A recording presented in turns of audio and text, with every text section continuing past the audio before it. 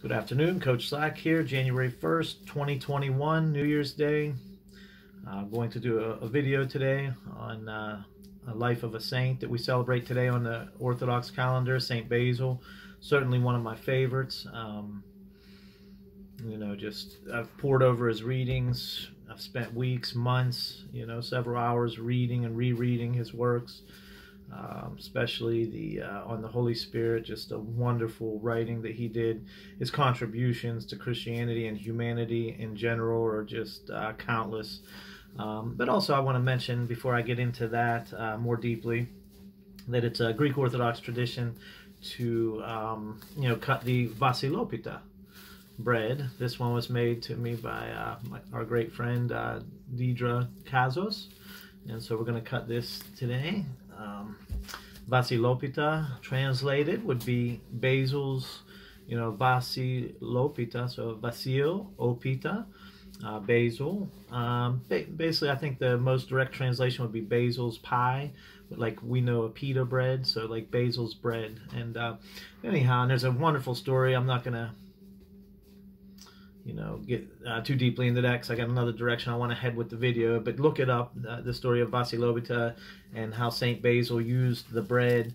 But the Vasilopita that we cut, there'll be a gold coin in there, and we'll cut it and give it to all the members of the family, and then it's said that whoever gets the piece with the coin in it will have many blessings in the coming year. So but we all have blessings, but it's a great tradition, and it's wonderful to experience and to, just participate in year after year with our family. So anyhow, today's reading, I'm going to actually not read about the life of St. Basil, but I'm going to read from one of his works to give you a small snippet or example of just what I find so fascinating about his style. And of course, this is translated to English, but it still nonetheless captures pretty well, the thoroughness, the conciseness, the way, the style of his writing. And so I'm getting this from the Nicene and post-Nicene Fathers, second series, volume 8, Basil. Trying to get it to focus there. Basil, Letters, and Selected Writings. So anyhow, I'm going to read to you from probably his most famous work, just a couple paragraphs, the Hexaemeron. So again, translated, Hexaemeron, so the hexa, so exe, the root word for hexa would be 6, and emeron is day, so the 6 days. And maybe you could already deduce from what I'm talking about, and others, St. Ambrose, I believe, did a Hexaemeron, and I know that there's others. It's slipping my mind right now, but I think Julian maybe did one, the apostate, and it's talking about Genesis and the creation. So anyhow, let me read you just a couple paragraphs from St. Basil's Hexaemeron.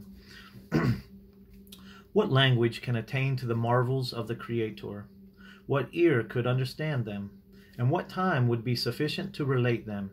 Let us say then with the prophet, O Lord, how manifold are thy works, in wisdom hast thou made them all. We shall not be able to say in self-justification that we have learnt useful knowledge in books, since the untaught law of nature makes us choose that which is advantageous to us. Do you know what good you ought to do your neighbor? The good that you expect from him yourself. Do you know what is evil?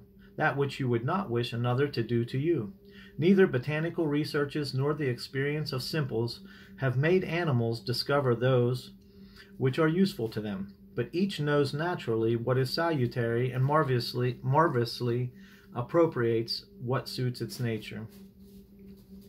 Virtues exist in us also by nature, and the soul has affinity with them not by education, but by nature herself.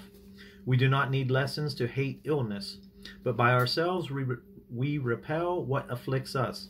The soul has no need of a master to teach us to avoid vice.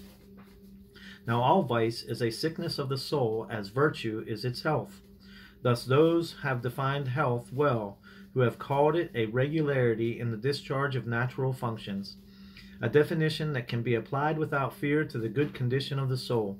Thus, without having need of lessons, The soul can attain by herself to what is fit and conformable to nature. Hence it comes that temperance everywhere is praised, justice is in honor, courage admired, and prudence the object of all aims. Virtues which concern the soul more than health concerns the body. Children, love your parents, and you, parents, provoke not your children to wrath. Does not nature say the same?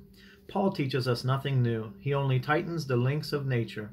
If the lioness loves her cubs, if the she-wolf fights to defend her little ones, what shall man say who is unfaithful to the precept and violates nature herself? Or the son who insults the old age of his father, or the father whose second marriage has made him forget his first children? So again, just a couple paragraphs, to give you an example of St. Basil, the style that he writes with, the thoroughness. It's just amazing. So again, this was from the Hexaemeron, and also I would highly suggest his writings on the spirit, also in this book. Just amazing. I remember when I first got into it, I was telling my wife, I was like, I would read and reread.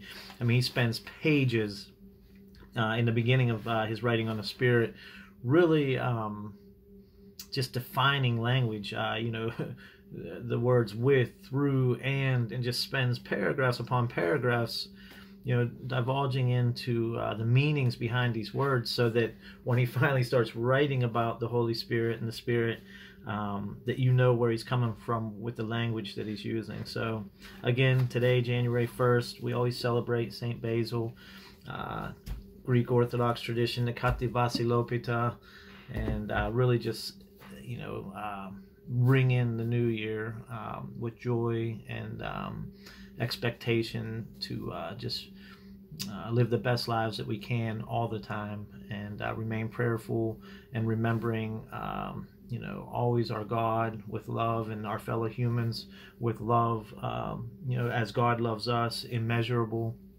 and also looking to his saints as examples of this, for wisdom and the true knowledge and virtues that make us more whole humans, and hopefully to become holy like the saints. In the name of the Father, Son, and the Holy Spirit. Amen.